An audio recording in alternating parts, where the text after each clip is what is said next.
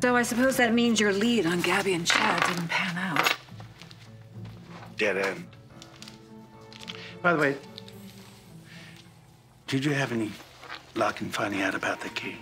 Okay, not yet, but I do have a person at the Spectator who's trying to find out what Jennifer Horton was doing on the dock the same night the shipment came in. And? So far, nothing, but...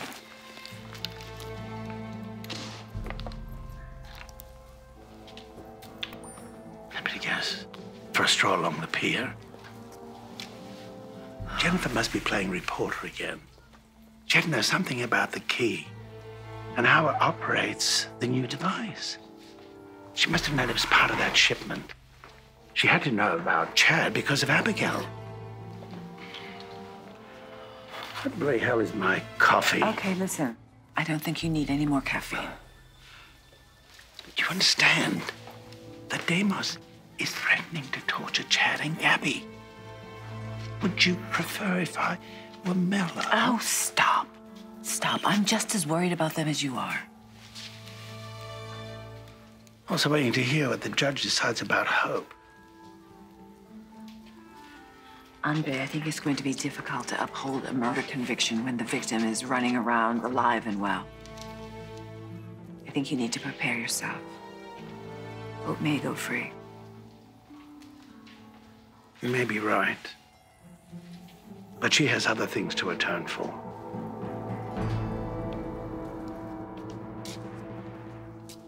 Hey, thanks. I think I can nail Andre. What'd you find out? Well, I was finally able to hack into the accounting program that Hattie's company used. And? And, well, remember that footage I showed you of her ex-boyfriend Alfie showing up at the office to take her on a date? Which was obviously Andre. But it was also the same day the holding company's computer system was hacked into. Millions of dollars were stolen from their operating account and transferred to a shell corporation in Bermuda and then to a Swiss bank account. Which could be a coincidence. No, it's not a coincidence. Because the account belongs to DiMeras Enterprises.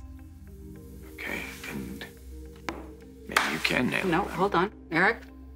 There's more. The money was then withdrawn by someone using Andre's user ID.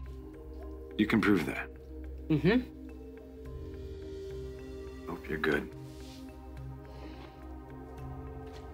I'm gonna clear Hattie's name. I just pray that Rafe and Steve can clear mine. Any luck tracking down Shane and Steve's flight? Well, no, because I don't have a flight number. The last I knew, they left after Rafe, and that's it. I mean, it's not gonna be a very exciting wedding if the groom doesn't show up. Oh, honey. I did that to you. No, guess you wouldn't. Happy Valentine's Day, sweetness. Thank you. How about we get married? How about it? I love that. You know, I don't want to put a damper on this, but some people think it's unlucky for the groom to see the bride before the wedding. We don't care about any of that, do we, baby? Hell, we know. No. Yeah, right. I'll get back to you, mate. Thanks. So, Kimberly sends her love. Oh, thank you. Thank you. Is that her on the phone? No, that was just someone I thought might know where Hope is, but I was wrong. So where's Rafe? He's still at the courthouse waiting for the decision. Oh. Yeah, we don't even know if Hope knows that her conviction is up for review. Well, if she's not there, it could negatively impact the judge's decision. Rafe, Rafe. what happened? The conviction's been reversed. Oh, my God, It's over now.